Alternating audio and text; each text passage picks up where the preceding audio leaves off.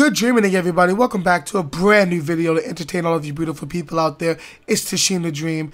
Today, guys, I can't believe it. I started sweating bullets. I didn't know if I was going to get this game. I really didn't. I didn't get a code. It was 12:30 p.m. I started sweating, but they sent it to me. Praise the gods. Odin, you the man. But let's get straight into this video.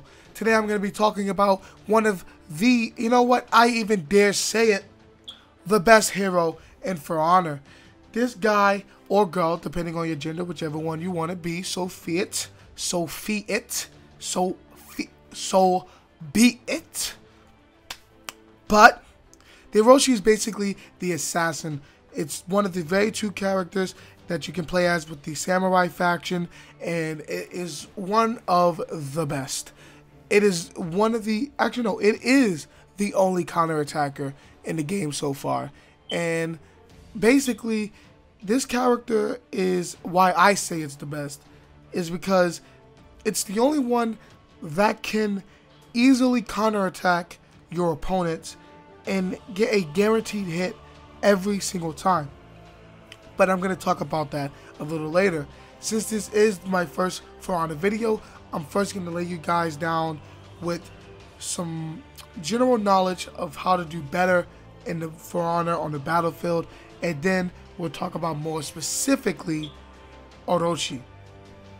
So first thing we're going to talk about is how to win more 1v1 battles, and that's whether or not you're playing duel or you're doing brawl, which is basically 2v2s, or even Dominion, because it's going to happen. You're going to get into a 1v1 fight, you're not going to have any help, and you're going to have to use your own skill.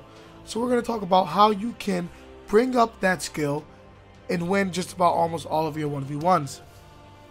First thing I want to talk about, which they don't really tell you in the beginning of the practice mode, is you can cancel your heavy attacks.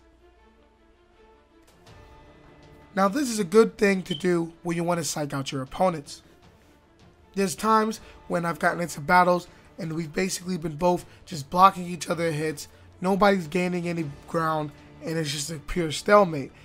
The way to get out of this is to make yourself more unpredictable, and the best way to do this is to be canceling your attacks. Now you can't cancel your light attacks, but you can cancel your heavy attacks. And the way to do that is you need to, as soon as you start it up, you can't get mid-swing. It's as soon as you start it up, you have to press the B button or circle, depending on what console you're on. Now this is good because you can cancel it and then you can dash in for a quick guard break, and then you can get a quick hit in through that, or you can break it and then grab them and then throw them off, hopefully, depending on where you're at on the stage. Or what I personally like to do is, what I will do is I would cancel my heavy attack, swing from another direction, or actually dash back and then heavy attack from another direction.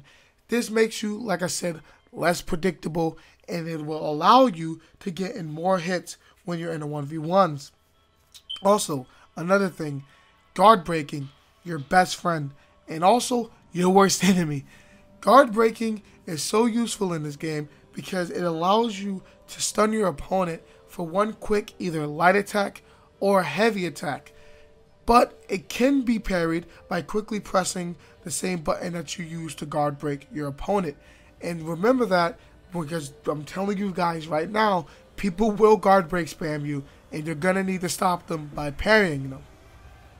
But a good thing to do that I personally like to do is I will guard break someone and then try to throw them off the stage, or guard break them and get a quick heavy hit in and dash back. But now, enough of the basic knowledge. Let's get into Orochi. Now Orochi is, like I said, the only character that has a counterattack. In order to counterattack with her, her move is basically called deflect. And in order to deflect someone's hit, you basically need to block at the exact time that they hit you. So you basically can't use her and guard like the other characters. She can't keep up a guard the entire time.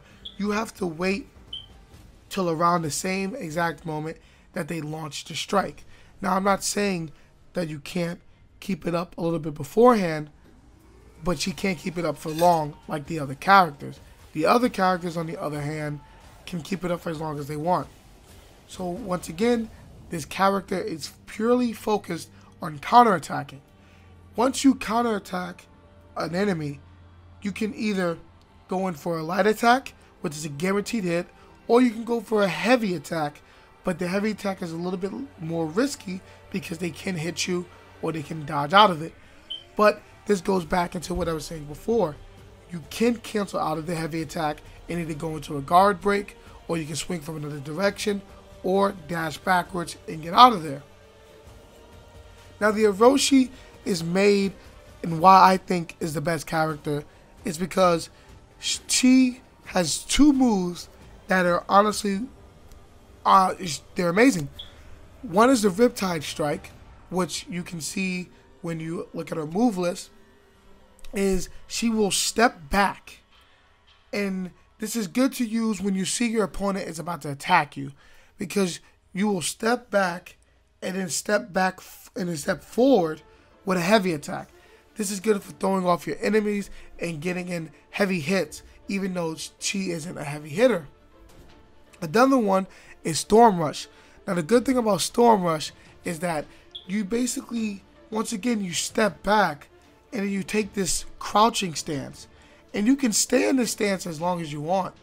And then you can play the waiting game, honestly, because as soon as your opponent tries to attack you, you let go of the heavy attack button, you can immediately run in and get in 3 quick hits by doing the first initial hit and then doing 2 top light attacks.